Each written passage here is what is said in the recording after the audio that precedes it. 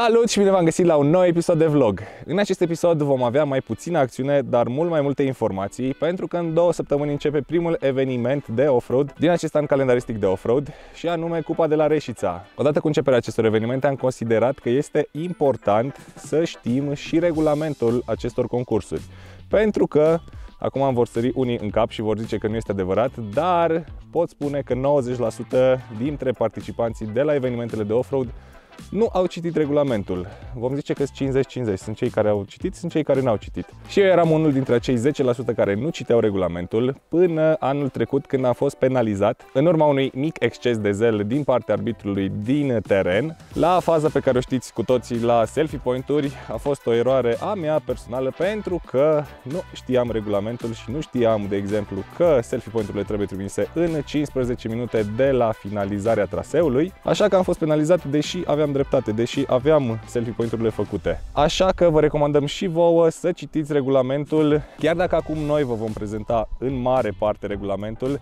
Zic în mare parte pentru că este destul de stufos și noi în acest video am încercat să subliniem punctele importante, cel puțin din punctul nostru de vedere, și penalizările și greșelile pe care le-am întâlnit de cele mai multe ori la concursurile de off-road.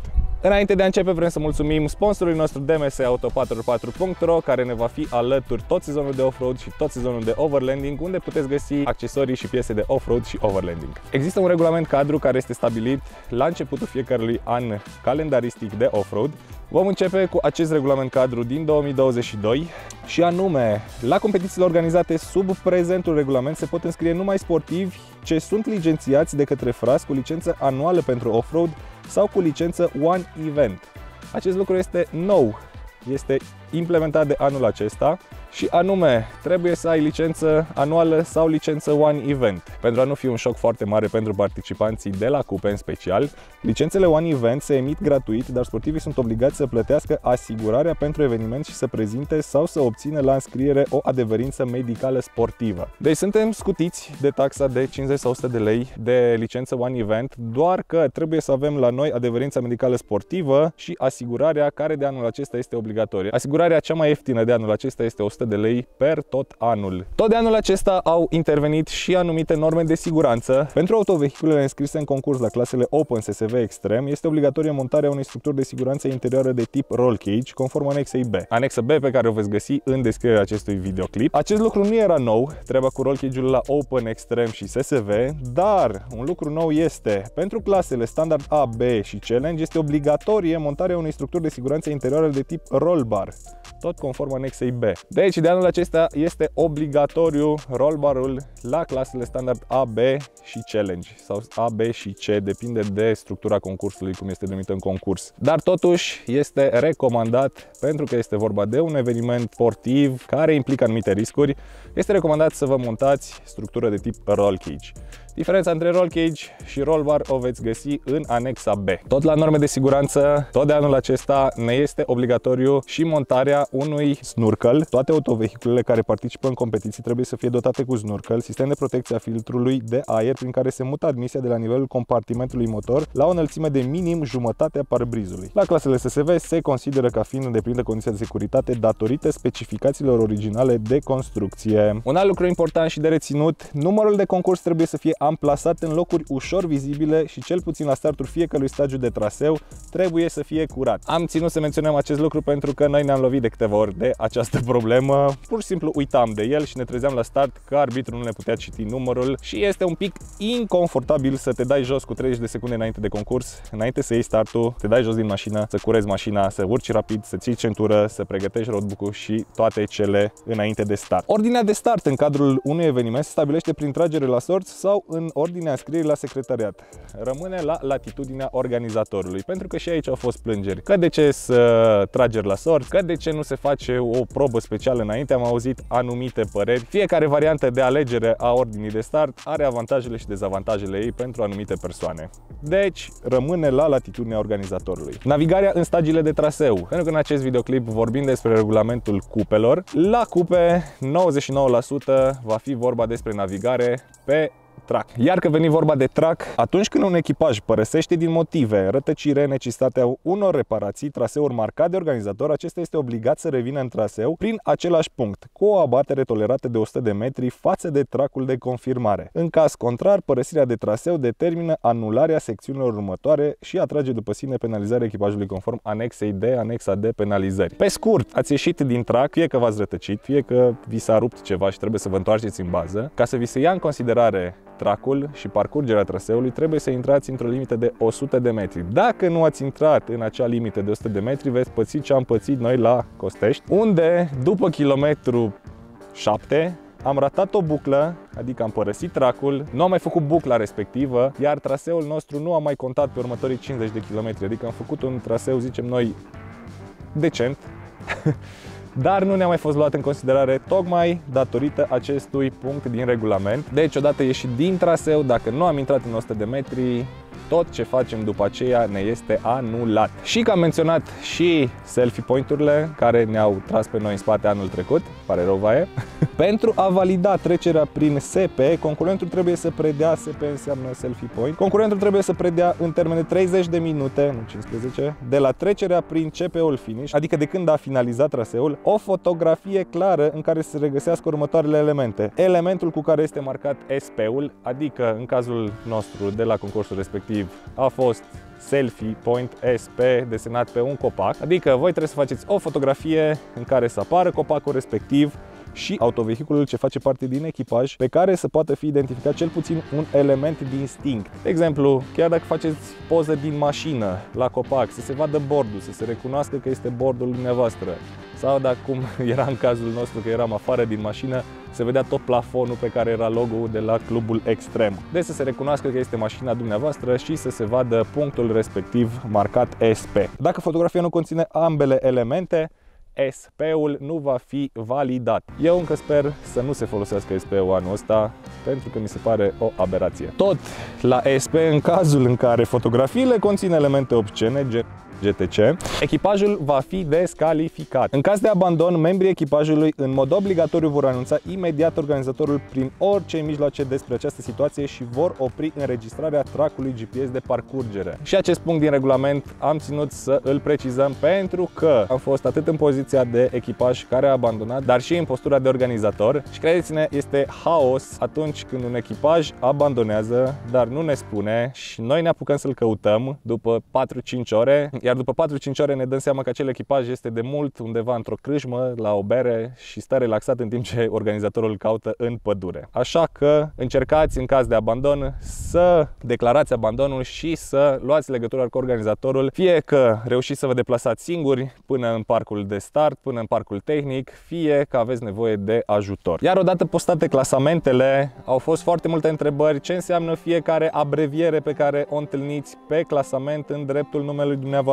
Și avem DN, tradus distanță neparcursă, PT, părăsire traseu, VT, depășire limită de viteză, VFT, depășire vârf de viteză, CP, checkpoint ratat și CT, centură de siguranță nefixată. Atenție foarte mare la acest aspect. Tot după afișarea clasamentelor, poate există situații și de contestații. Aceste contestații de natură sportivă sau cu referire la sesizări de natură tehnică sau de organizare pot fi depuse astfel. După încheierea primului stagiu de traseu, cu limite de depunere înainte cu 150 de minute de ora startului anunțată oficial în stagiul de traseu următor. Adică nu așteptați cu 5 minute înainte să înceapă următoarea probă să depuneți contestație. Aveți termen de 2 ore jumătate să depuneți o contestație înainte de a începe următoarea zi de concurs. Sau, după terminarea ambelor stagii, în maxim 30 de minute de la afișarea clasamentului final, da? Nu după premiere. Există și o taxă pentru fiecare contestație și anume 500 de lei. Această taxă vă este returnată în caz că aveți dreptate. Arbitrii de obicei sunt foarte deschiși, acceptă orice contestație, vă prezintă toată situația, dacă aveți dreptate, dacă nu aveți dreptate. În caz că acea contestație este greșită,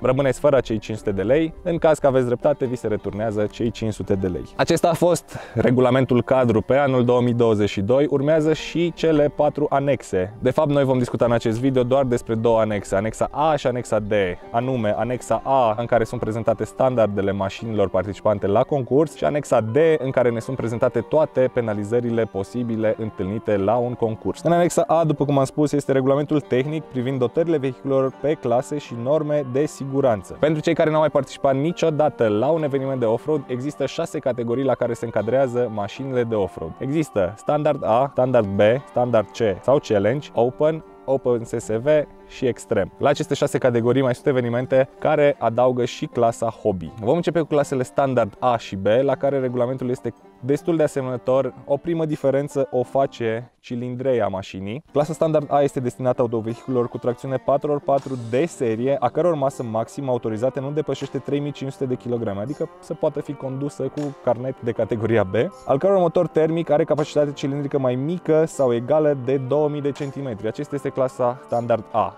Clasa standard B are fix aceeași definiție, doar că cilindreia trece peste 2000 de centimetri cubi. În caz că doriți să participați la un eveniment, dorim aprofundarea acestor anexe pentru că sunt foarte multe chichițe la care trebuie să fiți atenți, de lucruri care sunt permise, de modificări care sunt permise mașinii, modificări care nu sunt permise. Noi, în acest clip, vom pune accentul pe cele mai importante din punctul nostru de vedere. Este obligatorie montarea unui singur troliu acționat de un singur motor electric cu direcția de tragere frontală. Este foarte bine menționat, nu ai voie cu 2 trolii la standard, nu ai voie cu 2 motoare pe acel troliu. Troliu simplu, care poate fi montat în exterior sau în interiorul caroseriei. Al doilea aspect al claselor standard, motorul. Motorul nu poate fi înlocuit cu unul al altui producător. Aici este un pic ambiguă situația și anume, în cazul concret al samuraiului, de exemplu. Datorită acestei exprimări că nu poate fi înlocuit cu unul al altui producător, în cazul unui Suzuki Samurai ne este permisă montarea unui motor de Suzuki Vitara. Valabil și la o Vitara de 1.6 ai permisiunea să montezi un motor de 2000, tot de Vitara sau de Grand Vitara. Acest lucru sper să fie modificat în regulamentul sau în anexa de anul viitor. Dar vom vedea că sunt organizatori care au ținut cont de această ambiguitate și au corectat-o în regulamentul particular al evenimentului. Ulterior ne este remenționat, este permisă înlocuirea motorului cu unul construit de același producător cu cilindrei adecvată clasei. Acest lucru tot păstrează acea ambiguitate. Un alt exemplu ar fi în cazul unui Nissan Patrol. Conform exprimării anterioare, motorul clasic de Patrol de 2.8, de exemplu, se încadrează la standard B, iar motorul de Skyline, care este produs tot de Nissan, fiind de 2500, este tot la standard B, deci ne-ar fi permis. Suspensia. Nu sunt permise următoarele: modificarea soluției constructive a suspensiei față de cea de fabrică, adică în cazul samurailor, din nou vom face referire la samurai, chiar dacă mașina ta este stock și este pe foi de arc, nu ai voie să faci conversia la elicoidale, să ai pretenția să rămâi la standard A. Dar în schimb îți este permis să înlocuiești foile de arc cu altele mult mai performante, dar tot foi de arc. Totodată punțile. Nu sunt permise modificările punților. Toyota cu punți de Patrol sau Suzuki Vitara cu punți de Suzuki Samurai sau alte exemple de genul. Un alt aspect important la categoria standard A și B îl reprezintă roțile. Dimensiunea maximă a anvelopelor este limitată la 33 de inch, iar diametrul roții va fi de maxim 860 de milimetri înălțime. Măsurarea diametrului roții se va face cu roata / roțile montate pe autovehicul la o presiune a aerului în interiorul anvelopei de 1 bar. Și aici este un pic discutabilă treaba cu 33 de inch, pentru că, de exemplu, profilul pe care îl avem noi pe Toyota, și anume Alligator, este un profil care are dimensiuni mai mici decât cele standard, iar dimensiunea de 35 de inch a Alligatorului se încadrează în acest maxim de 860 de milimetri. O altă limitare întâlnită la clasele standard A și B este faptul că nu este permis sistemul de frânare individual pe axa spate, cunoscut și sub numele de frână de colț. Asta este singurul meu regret pentru standard B.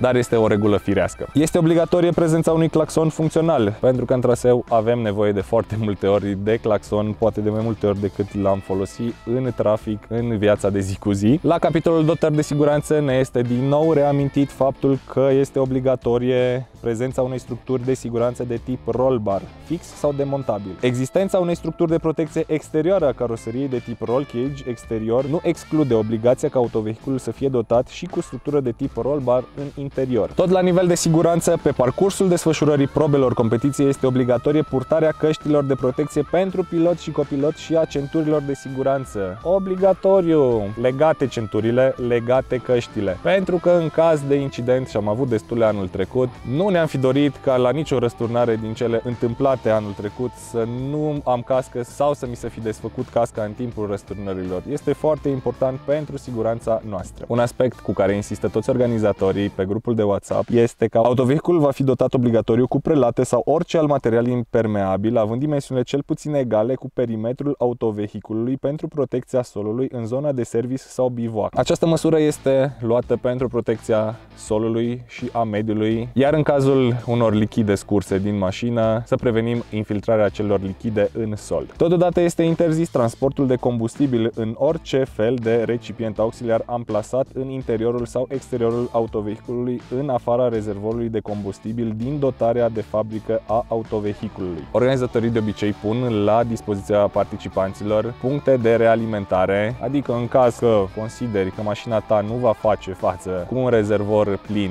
în tot traseul, ai opțiunea de a da organizatorului aflat în teren un recipient pentru a nu-l căra tu. Acestea au fost la clasa standard A și B. Clasa Challenge. Clasa Challenge este exact ca și standard A și B, doar că a devenit un pic mai permisivă și anume, din punct de vedere al motorului, este permisă montarea oricărui tip de motor de la oricare producător. Tu ai Nissan, poți să spui BMW, este permis orice motor. Pe lângă motor, poți să influențezi și structura șasiului, doar cu anumite limite. Este permisă decuparea șasiului în următoarele limite. În partea din spate până la axa punții din spate, adică poți să-ți stai din șasiu față-spate până la nivelul axelor. Nu recomandăm neapărat la challenge, dar poți să o faci. Troliul.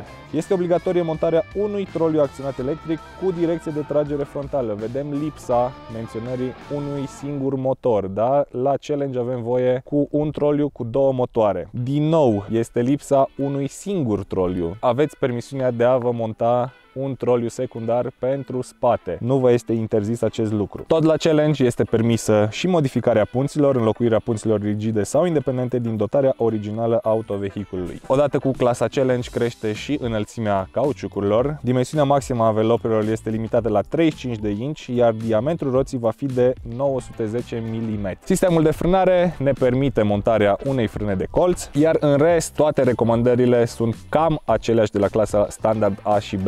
Din nou vă recomand și dumneavoastră să citiți aceste anexe. Urmează clasa Open. Clasa Open deja face diferența între mașinile de serie și mașinile construite special pentru competițiile de off-road. Clasa Open reprezintă mașinile tubulare, deja nu mai prea există mașini derivate din mașini de serie la clasa Open. Diferențele între clasa Open și Extrem, pentru că la Extrem este simplu, la Extrem este permis aproape orice. Zicem aproape pentru că este permis orice în limita bunului simț. Totuși, limitările de la clasa Open ar fi următoarele. Punțile. Nu este permisă prezența punților portale. Acesta este unul dintre aspectele principale care fac diferența între mașinile de clasă Open și clasa Extrem. Al doilea aspect ar fi dimensiunea roților. La Open, limitarea este ca și la Challenge de 35. Dacă vrei cauciucuri mai mari, te duci la Extrem. O altă diferențiere între clasele Open și Extrem este sistemul de direcție. Este permisă direcția hidraulică, dar este interzis un sistem de direcție care să acționeze asupra șasiului sau a roților punții din spate. Adică nu ai voie cu punte spate viratoare la Open sau cu articulare gen TAF, care desparte șasiul în două.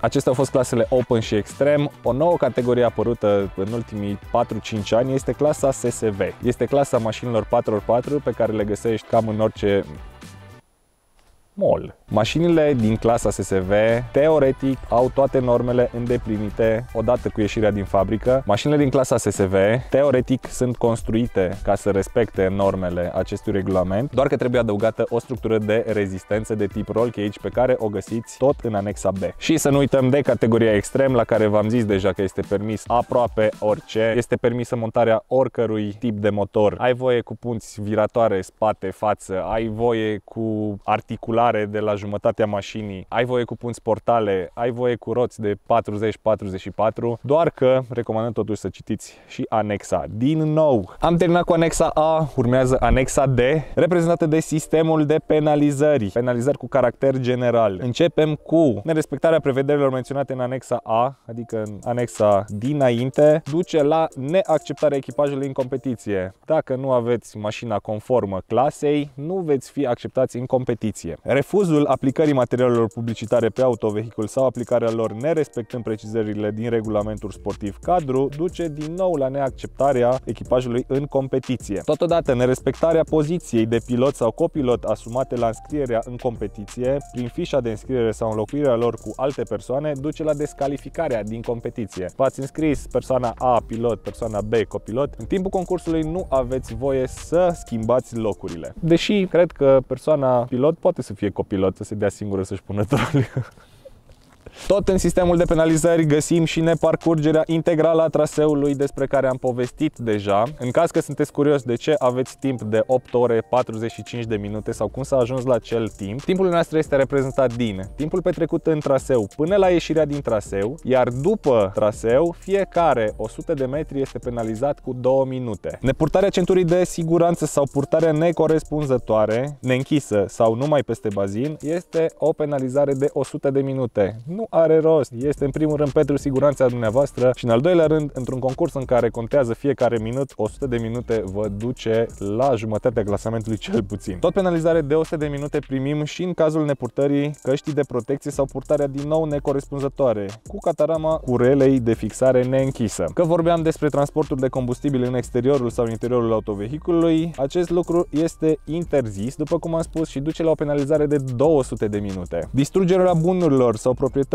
generate de nerespectarea prezentului regulament, a regulamentului particular sau a planului de securitate a competiției duce la descalificarea și plata bunurilor distruse. Dacă un traseu este pe marginea unei holde de porumb, merge din nou pe marginea holdei de porumb când ajunge pe capătul ei, nu tăia acea holdă de porumb, pentru că acele secunde pe care le câștigați nu vă ajută foarte mult, dar vă încurcă atât pe dumneavoastră în fața organizatorului, dar și pe organizator în fața proprietarului, de exemplu, acelei holde. Folosirea de către un membru al unui echipaj a unui limbaj neadecvat sau a unui comportament neadecvat față de oficiali, alți participanți la concurs sau spectatori duce la o penalizare de 200 de minute. Dar copilotul se pare că poți să ți-l înjuri, nu ești penalizat pentru acest lucru. Pentru că totuși este vorba de motorsport, consumul de băuturi alcoolice sau stupefiante în timpul desfășurării probelor sportive de către oricare membru al echipajului duce la descalificarea acelui echipaj. Un detaliu pe care l-am menționat în videoclipul în care vă prezentam navigarea pe roadbook este obligativitatea folosirii șufei de copac. Nefolosirea șufei de copac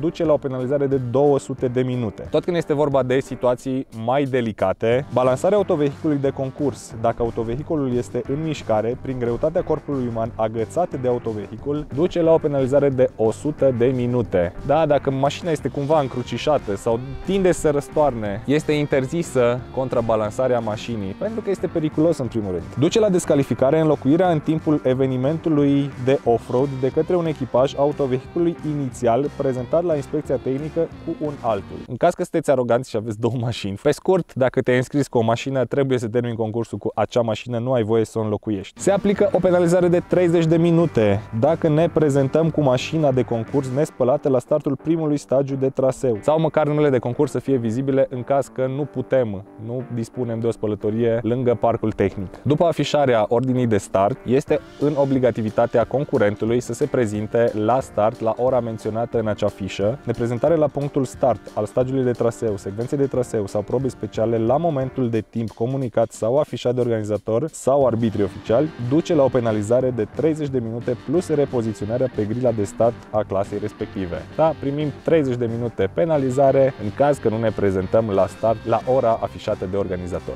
Dacă vă întrebați în cazul unui abandon ce se întâmplă cu timpul timpul dumneavoastră. Există două variante. Dacă ați parcurs mai puțin de 50% din lungimea totală al traseului, primiți 150% din valoarea celui mai mare timp realizat de un echipaj care a trecut linia de sosire, iar în caz că parcurgeți mai mult de 50%, acest procentaj se reduce la 130% din valoarea celui mai mare timp realizat de echipaj care a trecut linia de sosire. Penalizările de viteză sunt penalizări foarte des întâlnite la concursurile de off-road, din păcate încă. Asta fie din cauza piloților injectați, care vor să se ducă cât mai aproape de fiecare limită de viteză, sau din cauza copiloților care scapă aceste limite de pe track sau de pe roadbook. Nerespectarea limitelor de viteză impuse de organizator și menționate în roadbook se penalizează cu 10 minute pentru fiecare kilometru pe oră cu care am depășit limita trecută în roadbook sau pe track. Exemplu concret, ai o toleranță de 10 km în primul rând. Dacă pe track avem menționată o limită de 30 la oră, ne este permis până la 40. La 41 vom avea deja o penalizare de 10 minute. La 42, 20, 43, 30 de minute. Aici este vorba despre media de viteză. Tot în cazul vitezei medii, dacă depășim limita de viteză cu mai mult de 20 de km la oră, vom fi descalificați din concurs. Adică, la o limită de 30, dacă noi avem 62 la oră, de exemplu, vom fi descalificați din concurs. Toate aceste penalizări de viteză se referă la viteza medie. În cazul vârfului de viteză, pentru depășirea cu mai mult de 20 de km a vitezei maxime înscrise în roadbook, analizată ca medie pe oricare 3 segmente consecutive din porțiunea de track înregistrată, vom primi o penalizare de 10 minute. În maxim 30 de minute de la trecerea liniei de finish, avem obligativitatea de a preda roadbook-ul și track-ul în format GPX. Altfel, riscăm o penalizare de 15 minute. Tot în anexa D avem și penalizările întâlnite la probele speciale sau la probele de trial, unde regulile sunt foarte simple. Jalon doborât sau rupt reprezintă penalizare 5 minute, tot 5 minute primim și pentru o bandă ruptă. În schimb, în caz că avem nevoie de ajutor din exterior, penalizarea este de 100 de minute. Nu are rost să discutăm despre acele 100 de minute când vorbim despre diferențe de secunde între participanți. O altă penalizare întâlnită la proba de trial, care duce la descalificarea din această probă, este plecarea din punctul de start înainte de momentul startului. Culoarea verde a semaforului la a doua batere duce la descalificarea din secțiunea de trial. Pe lângă regulamentul cadru și anexele A și D,